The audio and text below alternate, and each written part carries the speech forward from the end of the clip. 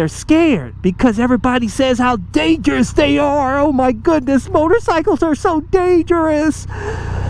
It's BS, man. It's times like these I wish I had my WR 250i dual sport, so I can go ride out here in the woods and have a good old time out here. But anyways, there's a lot of myths out there regarding motorcycles, and it really pains me to hear it, because a lot of the people out there that are scared of motorcycles, they like to recite these myths, and it really irritates me.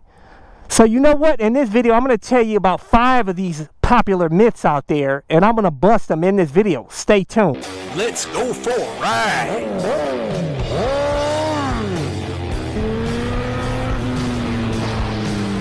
You are watching CycleCruza's all-in-one motorcycle channel. Subscribe today.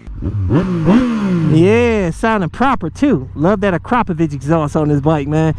But you know what, the #1 myth that I always hear from people that try to tell you not to get a motorcycle is that motorcycles are dangerous.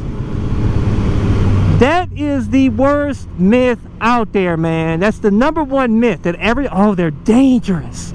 Don't get a motorcycle. You'll get killed or you'll get hurt really bad. Don't get a motorcycle. And this myth right here scares off most of the people out there. But I tell you, there's a lot of people out there that love to see us riding these things. They admire them. They wish they could ride one, but they're scared because everybody says how dangerous they are. Oh my goodness, motorcycles are so dangerous. It's BS, man.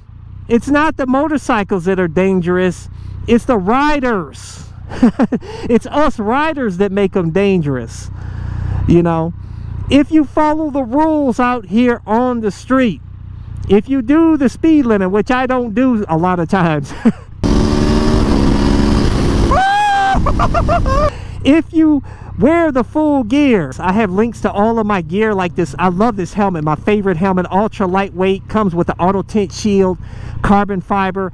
I have a link to it in the description and comment section of this video, along with my other gear, especially the airbag vest. I don't know why everybody doesn't wear airbag vests. If you ride defensively, you treat each and every one of these cars as though they're going to get you, and be ready. That's what saves my butt many times. That's how you have to ride out here. But if you know how to ride, you have the skills of riding out here on the streets, and you follow some simple rules like not riding at night, not riding in the rain, not trying to be a street Rossi going around corners emulating Valentino Rossi and Marc Marquez, trying to get knee slide action. If you're not a highway bandito doing 150 plus miles an hour racing each other on the highway, I mean, these are the people that are getting killed and maimed out there, guys. This is why motorcycles are deemed dangerous, because of these people most of the time. That's why. It's not the bikes. Okay, that's, you know what I'm saying? That's like knives. Knives are not dangerous unless it's the person that has the knife and what they do with it. You know what I'm saying? Their intentions, everything. Same with motorcycles. It's what your intentions are when you get on this bike. So many people get on these bikes and they want to race or do crazy tricks and stuff like that. You know, like I said, I'm guilty of busting wheelies. I'm guilty of doing some speeding here and there. But I tell you, God forbid something happened, I'm not going to say motorcycles are dangerous. I blame myself. I say I was a fool. I shouldn't have did that speed. But so stop saying that the bikes are dangerous. That's a myth. Woo! #2 myth is that if you get a motorcycle, you're going to be seen as a D-bag, low class, a loser, or a scrub, or the grimy biker, or all the negative connotations that come with being a motorcycle rider. Like that people, because people, when they think motorcycle rider or biker, they're thinking these Harley riders like in the gangs with the beards and the tattoos and stuff, and not wearing gear. That's how people see bikers as. That's what they think when they hear a biker. They don't think, you know, people riding dual sports or these standard bikes, or you know, people that ride there's all different other types of motorcycles, but that's the first thing that comes to mind is these Harley riders, these and most of them, believe it or not, a lot of these Harley riders are actually yuppies. These are corporate people riding these bikes, like doctors, lawyers. That's a lot of, there's an attorney on TV that's a biker. He's got the biker vest and everything, and he always talks about fighting for bikers. So get that myth out of here, man. And if you care about the way people perceive you, then you should be riding a motorcycle anyhow, because you're weak. We don't need weak people out here on the street. We need mentally strong people. You know what I'm saying? So stay at home, don't ride a motorcycle, because you will make them dangerous because you're too weak. But anyways, number 3 myth is that motorcycles are expensive to own. I don't know where people get this from. I guess because of the Harley Davidsons have high maintenance costs, the parts are expensive, they break down more often. But if you get a Japanese bike like I did with this MTL9 or the Honda motorcycles that I've owned, or any of the Japanese motorcycles, guys, as long as you maintain the bike, do an oil change every 3,000 miles, that bike is going to be riding. You ain't going to have no problems, and you can do the maintenance yourself. You don't have to take it to the dealership to do maintenance on them. You know what I'm saying? It's very easy to work on bikes, and I have a whole maintenance playlist, by the way. So I want to hear that anymore, man. That's BS. It's only expensive to own if you get a Ducati, you get an Aprilia, you get one of the European bike, BMW and stuff like your Harley Davidsons, of course, like I said.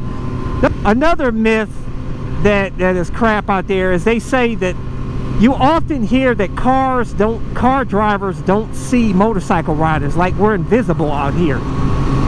That's really kind of a myth. It kind of has a little bit of truth to it, but a lot of times it's because riders want to look macho and wear all black from head to toe and ride a black bike like I got, and they ride at night, so it completely reduces their visibility out here, and you look like a big blind spot. They can't see you then because you made yourself invisible. Now you should treat yourself, you should be riding as though you're invisible and seeing every car as though they're going to get you. Like I said, that's defensive riding. Definitely want to do that. It's going to help save you. But oftentimes if you wear a high vis like I'm wearing that has reflection on here, it's high vis, because high vis color, it actually irritates the human eye. So that is actually going to help you stay safe out here. I actually had a driver one time that pulled up next to me, and he said that was smart thinking for me wearing high vis. He saw it because I stood out like a sore thumb with that high vis rain jacket I had on. I don't care. Stop trying to look cool out here, because nobody cares how you look, guys. These people out here don't care. They may glance at you, but they ain't paying attention to you, man.